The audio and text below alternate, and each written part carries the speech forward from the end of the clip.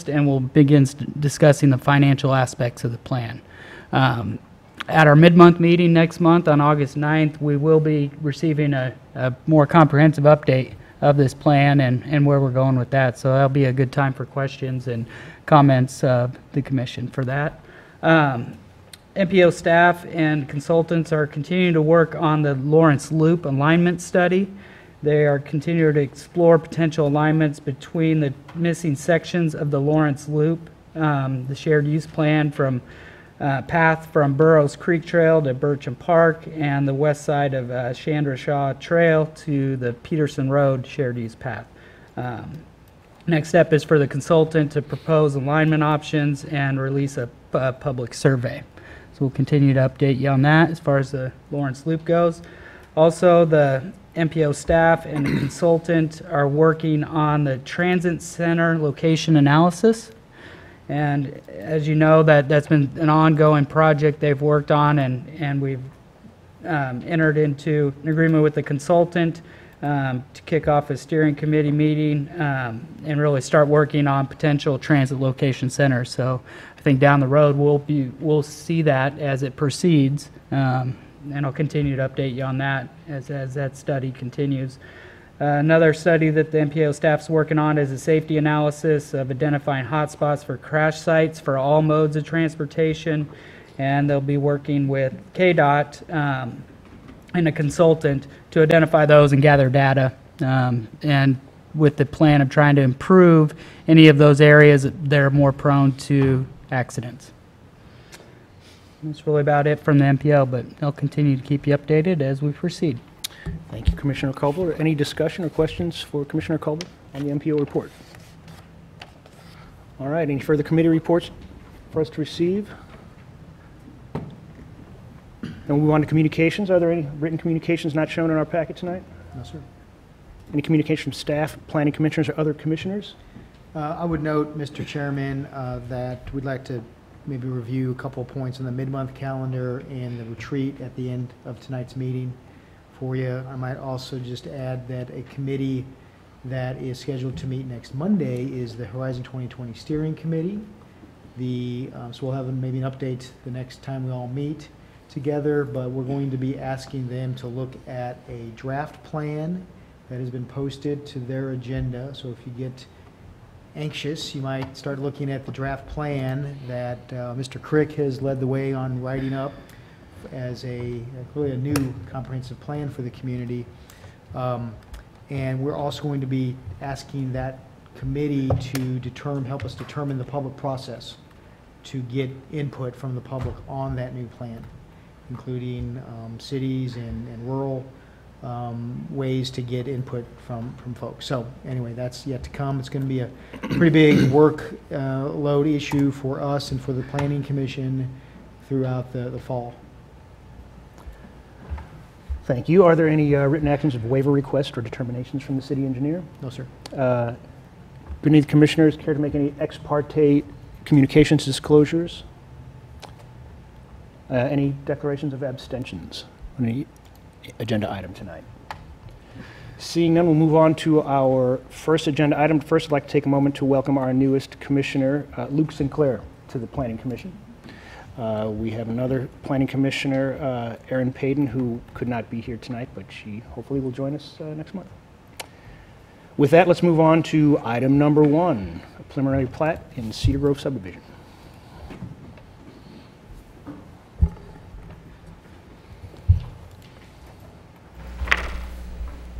Good evening, Jeff Crick with the City County Planning Office, filling in for Sandy, so there's no confusion, just pinch hitting tonight. The item before you this evening is a preliminary plat for the Cedar Grove subdivision. You've seen this one before in a couple of different application processes. It's really at the intersection of Inverness and Wakarusa Drive. The area outlined in pink on the screen there is the part in question this evening. And to kind of give you a reference of what it looks like in space, we went ahead and superimposed the plat onto the aerial image so you can kind of see how the streets and the lines will line up with what's already on the ground there to see it right now. The 3 items you saw previously were 2 rezoning applications and a comprehensive plan amendment that would have revised Chapter 7, which was the old West Oriat industrial node, and modify that one. To kind of give you an update on what's going on with that one, these cases are currently scheduled for first reading at City Commission on August 1st. It'll be coming very soon. So those were held up in relation to the preliminary plat. The commission didn't want to see those items until the plat had been given its due course. So the plat this evening includes one industrial lot of about 5 acres. It would be zoned for IBP, 93 residential lots, 10 of which would be zoned for RM12D, which is the city's duplex zoning. One recommendation that staff has of the preliminary plat is the green space you see going around the north and the western lines of the plat here. This would equate to about a 40-foot easement, combination of utility and a landscape easement. Reason we can't quite nail down which easement is which quite yet is because the public improvement plans have not been submitted and approved, so we don't know the depth of the sewer runs. The depth of those runs will then trigger how much easement is required for sewer. What we do recommend is that the differential of those, whatever the balance is that the sewer is not encompassing, the landscape easement would encompass for a total of 40 feet around all the north and the western sides. This would mimic the average setback that you would see in a full IBP zoning category. So this will give some buffer to the existing residents that are along this way here. Would have been very similar to an IBP zoning if it would have come through. So you can see here, this is a sanitary sewer line easement that's running down that side. And to give you an idea of what that will end up encompassing is the 2 green spaces you see there on either side is an additional that would span out to 40 feet. So it's between currently platted line to that easement is about 15 feet. The easement itself is about 15 feet as proposed, and then you can see the addition on the right-hand side there of what a 40-foot easement would totally encumber in this position.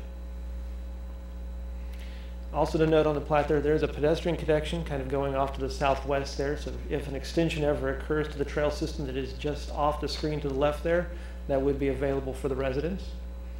There's also a proposed landscape easement that will be going around the RM12D portion to give buffer to both them and also to the residences for RS7 that surround it. It also gives them a little bit of an added buffer to the IBP zoning to the south there. So when the industrial development does occur of an office complex, there's a little bit of an added green space already encumbered in the plat. Staff recommends the approval of the plat subject to the revised drawing, and you can see the details of it here. The total easement dedication to be 40 feet. The easement of not to exceed 25 feet for utilities and not to exceed 15 feet in total for the landscape easement. With that, I'd be glad to answer any questions you have. Thank you, Jeff. This is a non-public hearing item, but is there anybody in the public who would like to speak on this item tonight? Good evening, Commissioners. Jason Hoskinson. I'm an engineer with BG Consultants. We submitted the application for the preliminary plat. I'll hope to keep your meeting short. I really don't have anything to add beyond what was in the application. I think staff's done a great job there, but I would like to have an opportunity to address any questions or concerns that the Commission has during the discussion. Thanks. I'll let you know if we have any. And then this would be the public hearing item, which we would then close and then bring it up here for discussion or questions or motions.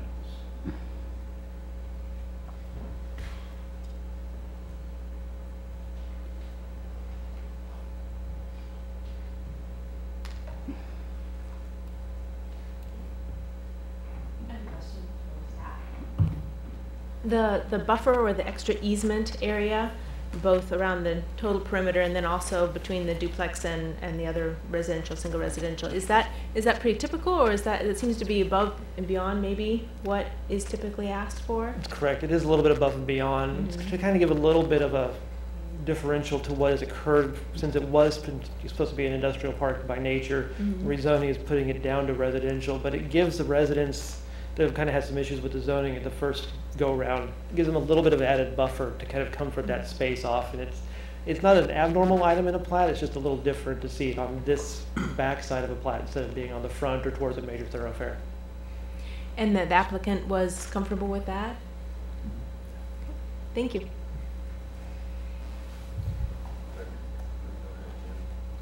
Commissioner Carpenter? Well, this is just for my enlightenment. You made a statement about the depth of the sewer had something to do with the easement size. How do those two relate together? The deeper the sewer runs, the more easement is usually required by the utilities department in case of servicing it. So if it's a very shallow run, the easements are usually very narrow because they don't need to get larger equipment in there to reach down that deep to get the sewer. So as it starts to decline, as the gravity sewer goes down, the easement tends to widen out. So it kind of works in a very typical fashion. The old engineer told me for every foot you go down, you need 1.5 feet wide to make it work. Don't know if that's an old adage or not, if that was just how he did his math, but So it's kind of a, you know, for every foot down, you need about a foot and a half to make it kind of be able to access it should something go wrong. Thanks. Commissioner Sands. The pedestrian easement, that connects to the gas easement, right? That would be the high pressure gas easement that's in plat. Okay. And so then there was recall something in the report about not knowing how that was going to be constructed or who was going to have responsibilities on paving or connecting one to the other. Correct. Okay. So then I guess my final question is, there's not going to be any paving going on that gas easement, or is there? It depends on kind of how Parks and Rec maybe works out a deal with the owner of the easement to kind of put the trail through there. Okay. It's kind of been what's occurred to the northwest of it that you kind of see coming off the screen right there. That would be something that would come through with public improvements and with Parks and Rec as they start to take a look at those items. Okay, so it may not be paved as a sidewalk or multi-use path, but it might be gravelled or something to kind of go with the trail into Vicar? I believe DeVictor is mostly paved though, so it may be in the same line, but I can't speak for Parks and Rec at this time. I think it depends on if there's a prohibition, a rule that the gas company has about hard surfacing over that easement.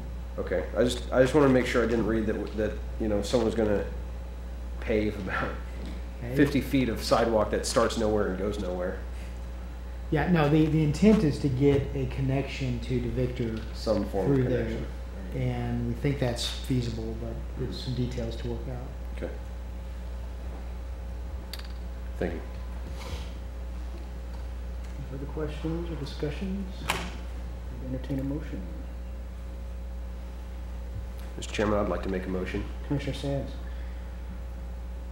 I'd like to recommend approval of the preliminary plat for Cedar Grove subdivision subject to the following condition: that submission of the revised preliminary plat drawing to show utility easement along the north and west property lines does not exceed 25 feet, and an adjacent parallel landscape easement does not exceed 15 feet for a total easement area dedication of 40 feet per staff approval.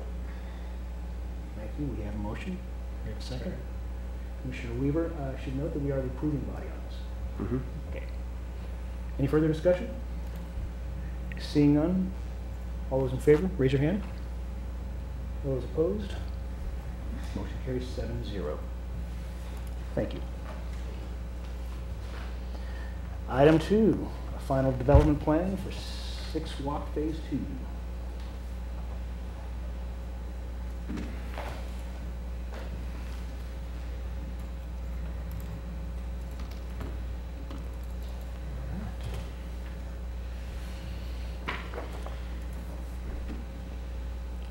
Hello again. This item is for a final development plan at the 6 Walk addition of Phase 2. You may all know it better as the northwest corner of 6th and Wakarusa Street. The item this evening is outlined in blue, as you can see there, and it's currently comprised of 2 parcels, which we'll talk about here in just a little bit. The proposal is for a 10,770 square foot retail building that will be 5 tenant bays, will contain some outdoor dining and about approximately 85 parking spaces as it is lined out right now. You can see here that this is the associated application will be that there's 2 parcels kind of roughly outlined, one in red and one in green here. The minor subdivision that we have in place with the office currently is to combine these 2 for this purposes of this final development plan. So currently with the final development plan that's already been adopted, there are 2 buildings in play here. The red one you can see here is about 1,800 square feet, and there's another building in green there that's about 7,400 square feet for a total of 9,200 square feet in total that's currently proposed in the final development plan that's adopted. The application before you this evening does not include the building to the north, kind of right here. It is not as part of this final development plan at this time. When that building comes forward, it will be another application before the Planning Commission, so that one is a freestanding application that may come in the future. The one building this evening is just going to be a single building, so it takes the square footages of the other 2 buildings, combines them into one, and that is the proposal this evening. So to kind of give you a rough idea of what it looks like, the parking lot there is hatched in gray. The building is right here, kind of in a white space. It's a little difficult to see.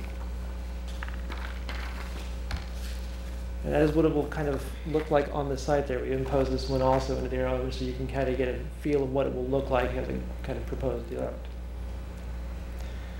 So part of the final development plan includes a review of this for the community design manual here.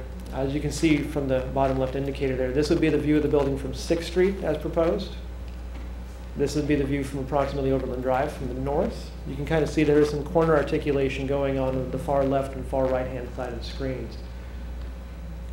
This would be from the Congressional Drive from the west side and also from the east side. So it has a very similar profile on both of its corners. And to give you an idea of what it will look like a little bit in its taller view, the isometric here gives you a pretty good idea of the way the building is articulated. Staff recommends approval of the building subject to a couple of conditions. First, the recording of the minor subdivision that I mentioned earlier, and also the completion of a performance site plan agreement with the office here. We also recommend changing the building's architectural design by including cornices and that lifted element that you saw at the corners of the building and mimicking that to the 6th Street side. Those big kind of lifts that you see right on this, right here in front of you, should be mimicked onto the 6th Street side to give the building a little bit of balance, bring it in more in line with the community design manual, and also put that articulation forward to 6th Street so that the back of the building has equal massing in front as the other one side does. And also to include and revise the outdoor dining into the parking table, which is not done at the plan before you this evening. And with that, I'd be glad to answer any questions you may have on this project. Thanks, Jeff. Is the applicant here and wishing to say anything? No? All right. Chairman, Yep. I might just add, in case you see this in the newspaper or media, that we have, in association with a future final development plan to the north, we've received a request to break access on 6th Street for a right-in only there. It's kind of mid-block on 6th Street into the Walmart lot. We have to process that through the city commission first because there's a specific city code that speaks to access on 6th Street from Wakarusa over to the K-10 highway. When that street was developed to urban standards, access management was there was a high value on access management. So there's an actual code standard in the city code that speaks to access management.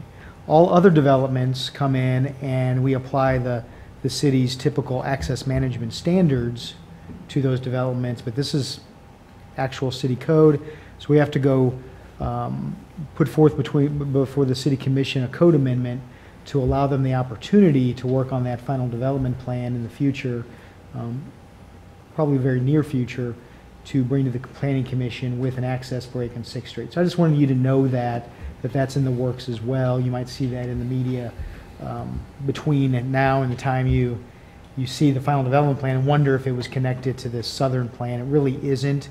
This plan works whether or not the right-in gets approved, as I understand it, but it is a part of the future development plan.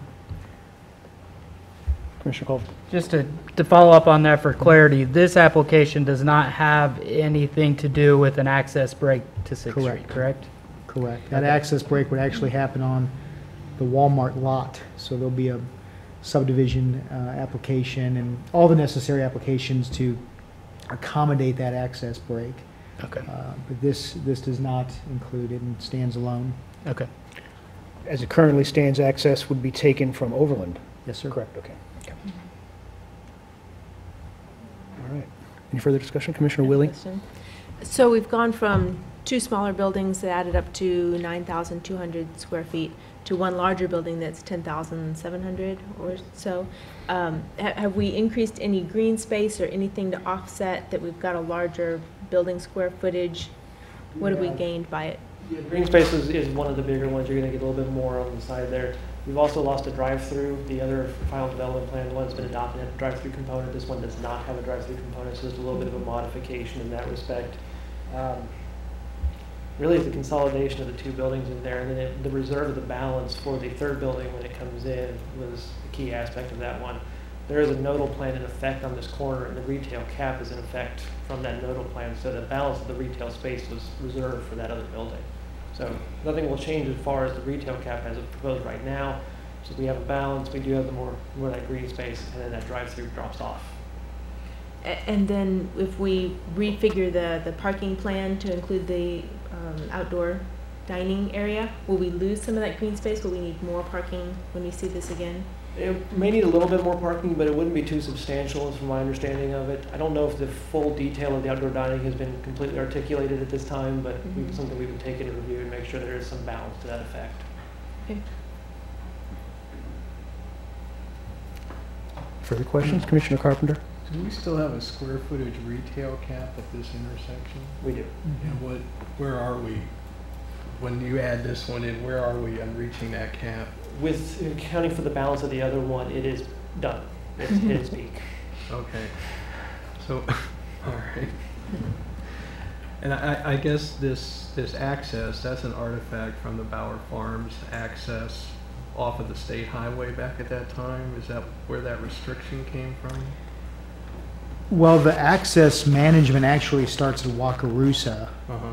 and goes west toward K10. So Bauer Farm is just outside of the Right. access management developed for West 6th Street development. Bauer Farm gained its access points through all the proper channels, through plating and final development planning. Okay. Am I answering your question? Yeah, I'm just trying to put this in historical context, because I remember the big arguments at the Planning Commission back then about access points, and a lot of that dealt with 31st and Iowa development at the time, but we got other things were put in place around that time. Yeah, I mean, just to speak for a minute about the big picture and putting it all in context, a lot of our current codes are in response to 23rd Street, decades worth of kind of linear commercial development and driveways to every lot. And so now our concepts for nodal commercial development and higher access management standards are affecting a lot of this development. And so when you get west of Iowa, you'll find that we're more sort of that Avenue Boulevard. Clinton Parkway is a pretty easy road to get through pretty quickly. 23rd Street is better than, or 6th Street West is better than 23rd Street or 6th Street east of Iowa, those kinds of things. And so the pendulum has sort of swung that way. And in fact, we've, with participation of KDOT funds, have worked quite a lot to consolidate driveways on 23rd Street, East 23rd Street. So I don't know if you've noticed over time, but there's, I don't know, 10 or more maybe points there where as redevelopment has occurred, we've worked with owners using some funds from the state and even some local and developer participation to combine or eliminate driveways altogether on East 23rd Street, along with my favorite type of sign, the pole signs. So 23rd Street over time has really changed. Thank you. Commissioner Sands? Commissioner Carpenter, when you're talking about the retail space of the two buildings, you said both buildings. Are you talking about this one that's on FDP and then the one that's supposed to go to the north? Okay, Yeah. so the one that's the 10,000 square or 9,000 square foot building that we're talking about today, plus the future potential addition of the other one, puts it at the retail cap. Correct. Okay. I just weren't sure if you were referencing Walmart or something else in that. No, I just know there were retail caps for those intersections up there, and they've been nudged around and played with over time, and just wondered where we were with those numbers now. The last adjustment that we did accounted for the 3 buildings that are in the currently adopted final development plans. That is where that cap number came from and was basically zeroed out at that effect. So rearranging the buildings doesn't affect the cap in any way, just as long as that number totals out. Now, certain things may not necessarily be retail in their thing, like a dentist office is in a retail establishment, so it doesn't run into that same limit as a restaurant will. But yeah, the caps are still in place, and this would, if everything was to go retail, it would hit that mark. And just to answer your question, the question was really, we're not going to have a future request that's going to want us to bump that above what we have in place as a cap, and the answer was we're not. So, but it could come anyway, of course. But You won't get that request with what we understand is coming with this kind of near-term future development or final development plan. But, I mean, interestingly, as specific uses even change out of buildings, we have to go back to that cap and determine if it's retail or not, to determine if they can take over a tenant space.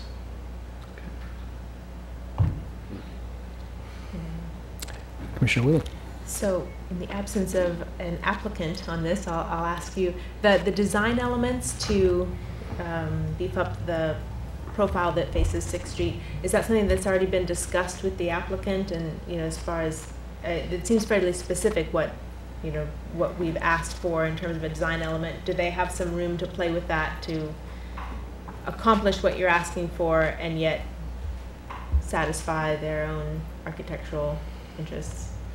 Kind of doing the fill-in here, so I can't say I've been privy to every conversation that's occurred, but as far as my understanding is they have been apprised of that request as part of the final development plan. They have not made any motion that is a negative item for them at this point in time. They're pretty early along in the design phase, so catching this at this point is something that's easier done than if it was coming out of the ground already.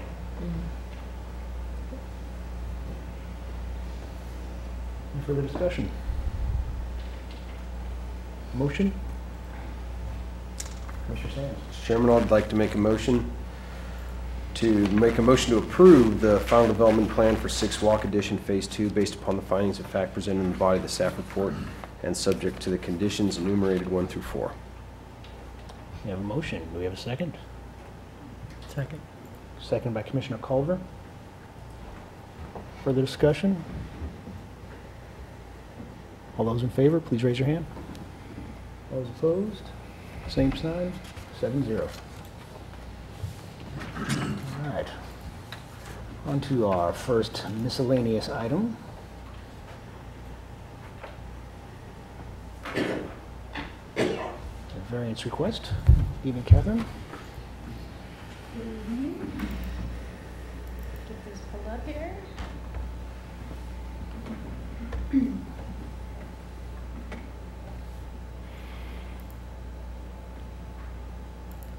Okay.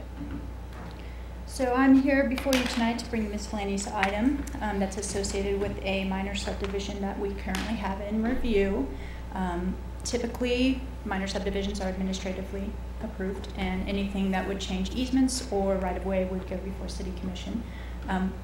Why it's before you tonight is that any variance to the subdivision design standards would come before the Planning Commission and require approval from this body.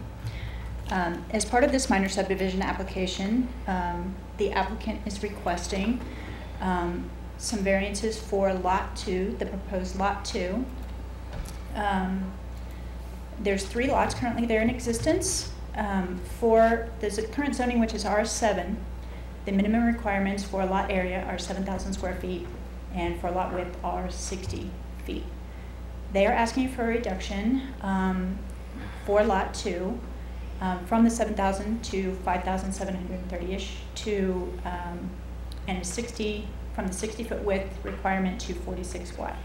Currently, the 3 lots that are there are 40. They're already under the standards, which is 40-foot wide by approximately 125 feet. So that's a total lot area of 5,000 square feet. They are trying to accomplish a double-sized lot and a single-sized lot, and so their request is basically they are improving what is currently there as far as meeting the standards and maintaining the intent of the subdivision regulations.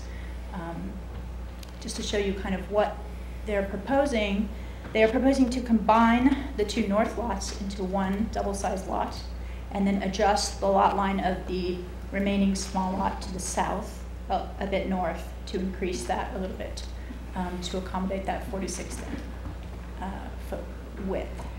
And so with this minor subdivision, they require variances to those to accomplish that. So that's what's before you tonight, to consider the variances in association with this minor subdivision request. I'd be happy to stand for any questions. Thank you. Is the applicant here? Make him say a few words.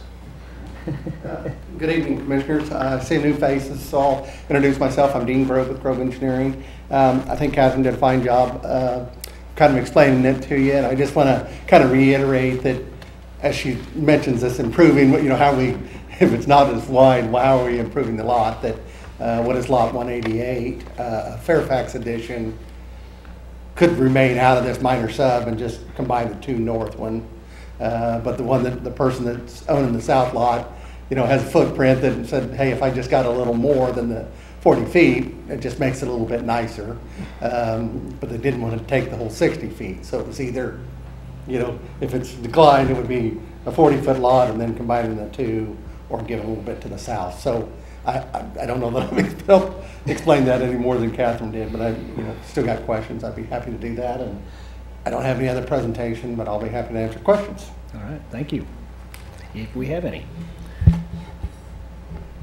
So is this a public hearing item?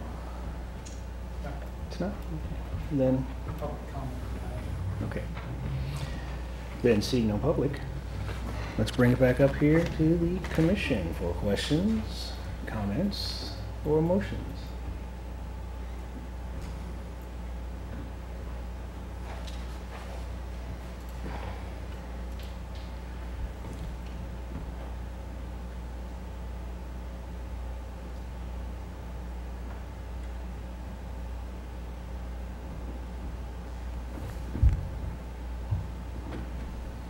Quick question for the applicant. Yes, Commissioner Calder. Mr. Grobing, and you may have just explained it, just want to make sure I understand it, but the top two lots there, are they under single ownership? Yes. Okay, and then the most southern lot is also a different Yeah. ownership. Okay. Now, let me back up. They were under one ownership, and one person wanted the south lot plus a little bit, and somebody else wanted the north lot. So right now, and it's actually changed hands in the midst of this process. So the ultimate, I guess, owners or next owners has changed. But yeah, it would be the north. Okay. Now it's just where that line is when we're done. And there was no direction towards trying to split that into two lots instead of having It's just with the owner two with the north, equal lots, I north guess. wants the double lot, but they were Okay. willing to give and again, they went together as a group, or Okay. kind of decided what they wanted ahead of time, and so that if he could get a little more in that south lot, would make it a little more pleasing than the 40-foot lots. Okay. All right. Thank you.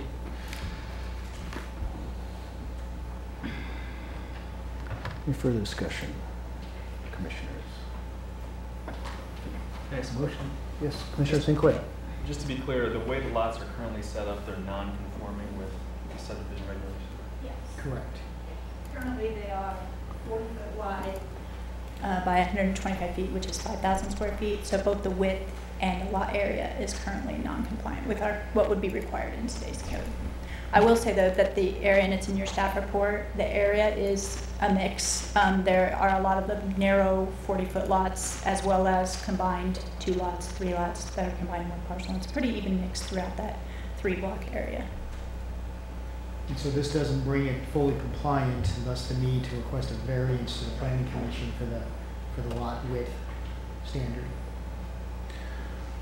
It's going toward compliance, but not quite there. Commissioner Sands. So lot 2 is going to be 46 feet wide also, which is going to still be under. So we're taking 3 and we're making one big one and one slightly larger one. No, it is slightly larger, still non-conforming, hence the need for a variance. But it's an improvement. Yeah. Yeah, the alternative is they could still do the lot combination and leave lot 2 at less than, at its current width, which is even narrower than what they're seeking with this application. Lot 1 is conforming with this application.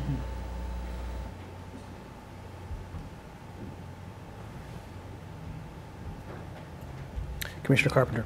Last month, we rezoned several properties to RS7 so they could have accessory structures. Correct.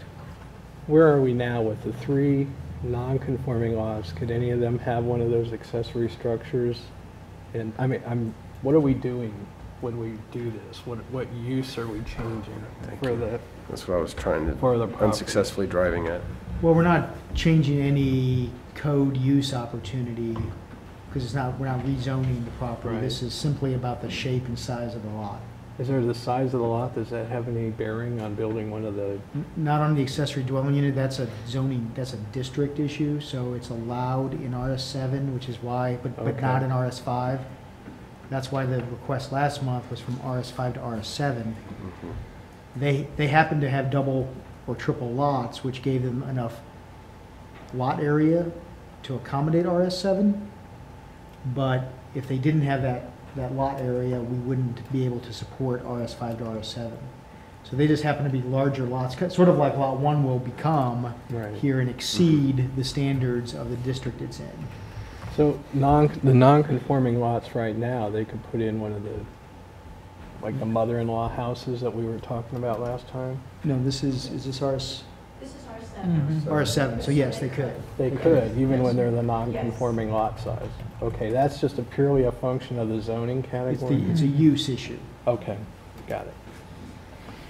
Subject to having the available space for setbacks. and Right. that. Yeah, there are some other standards working on something like that, but they would be allowed even on a non-conforming lot. Good question. Commissioner Willie? Guess, in my opinion, I think that this does help. It does change it for the better, and also helps to support some infill in a neighborhood in East Lawrence. So I'm in favor of it. Thank you.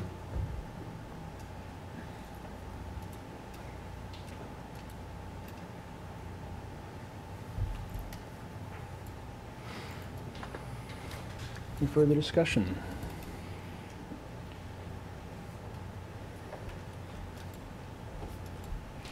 Shall I make a motion? Please do. All right. I welcome it. I would make a motion that we approve the variance associated with the minor subdivision of Fairfax Edition Number 2, a minor subdivision replat of lots 188, 189, and 190 of the Fairfax Edition, resulting in the variances requested of making one from 7,000 square feet to 5743 for Lot 2, and for Lot 1, see, reducing it from, sorry? Still Lot 2. So Lot 2 only. Do we have two motions here? Nope. Reducing the square footage and also the width from 60 feet to 46 feet. We have a motion from Commissioner Willie. Is there a second? Commissioner Sands? Any further discussion? Seeing none, all those in favor of approving, please raise your hand. All opposed, same sign. 7-0. Motion passes. Thank you, Commissioners. Our discussion of our mid-month. Sure, Mr. Chair. If you're looking at your bookmarks to the left, you know the second bookmark is the 2017 mid-month calendar. And we had a good discussion with Commissioner Willie, Vice Chair Willie, on who is the chair of the mid-month meetings, about plugging in some topics over the next few months to sort of finish out the year. And so we'll be presenting you a revised mid-month calendar. As I recall, some of those topics that are going to be timely are hearing, of course, we have the transportation update for August, and then we also have the comprehensive plan update that I mentioned before. We have affordable housing, which we can share some of the goals of the Affordable Housing Advisory Board with you. We will be completing the retail market study this year, so that'll be timely to maybe do a mid-month meeting on that. And I think the other one was maybe the new county zoning codes that we're hoping to keep moving forward and present that to you. So that's going to be a pretty full plate over the next few months. And of course, one of these months we do the full day retreat with the Planning Commission. So we don't do a mid-month meeting in that month. Sometimes we've been known to knock off December or something as well to give you a nice holiday gift. But that's kind of what we're looking at with Commissioner Willie's direction, and so we'll plug that in and get that out with our next packet. And then, I don't know if she will have you a microphone, maybe we can talk a little bit about date for the retreat. A couple of commissioners gave us just one date that worked for them, and we were trying to interpret whether or not that was the only date that worked. I think Commissioner Weaver and Sands, we saw one date out of all of them, and we're hoping you're not that busy. So we just wanted to share maybe the next date with you that worked for everybody else to see if we can arrive at a date sooner rather than later. I thought we were just supposed to give our number one preference. So that's my misunderstanding. Had I been at the That's mid-month, I better. probably would have. That's fine, but we do have those dates we can talk to you about now. Right. And, yeah, if you'd had access to the doodle poll. Yeah, something didn't work. It didn't work. I think you probably would have realized, oh, check everything that works for you. It looks like, with the exception, we still need to hear from Commissioner Butler and our new Commissioner Payton. But it looks like Friday, October 20th had the ability that everyone that we knew of, Commissioner Weaver, we didn't know what your availability was either, but that date seemed to work for everyone. It may not work so well for me, but it's okay. So, and I haven't heard back from Randy as well. I sent this to him to make sure he would be able to do his part on the legal info, but he usually, unless he's gone the entire day, is usually able to fit that in. So October 20th is fine by me. I'm good you're with the good? 20th as well. You're good? Okay. So as soon as we hear back from Julia and Aaron. Sheila, did I respond that October 20th worked for me? You did. Okay. Does it not? It doesn't, and I don't know why I put that down. I'm going to be out of town that weekend, and I'm leaving on Friday the 20th. Okay. Okay. Unless I put it, no, you had responded through the poll, so, okay. Well, we will look for more dates because we definitely want to have our newest commissioners available. So we may have to look at maybe early November dates too. So I can send the poll out and look a little bit further out into the year. We've considered, usually it's a business day worth of agenda and then a social in the evening. I think we've even split them up to do like a Wednesday and then a social that weekend or something. We did that So last year. maybe we can look maybe at other. We can. We had feedback days. that people really liked the Friday and then the social right after, but we can certainly look at some other dates. Are there days of the week that are better for anyone?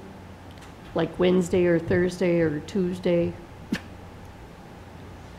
Wednesdays generally for me are awful. That's why Awful. I haven't been at the mid-months. Okay. Because everybody seems to do things between, everyone wants to stay away from Mondays Mm-hmm. because everyone's trying to get back into the office. So that defaults to Tuesdays through Thursdays Right. because no one wants to mess with a person's weekend. Right.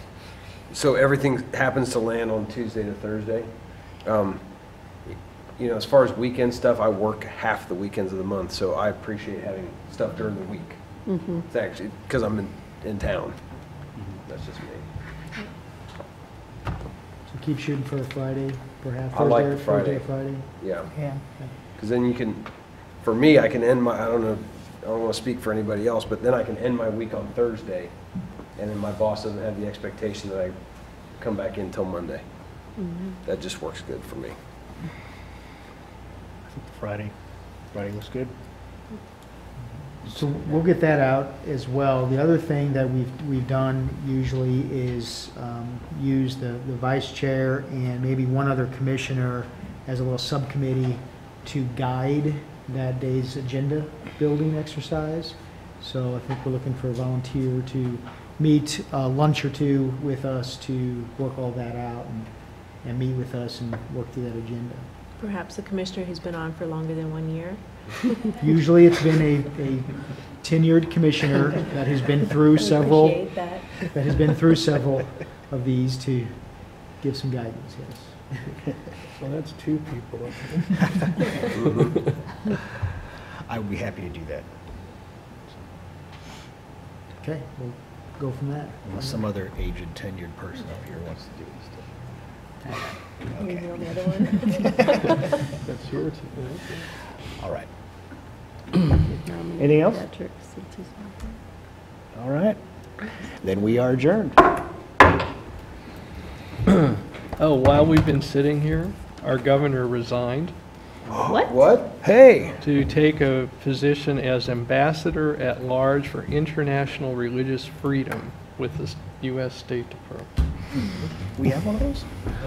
Well, we do now. Hey. Sam Brown back. Remember, the microphones are still on.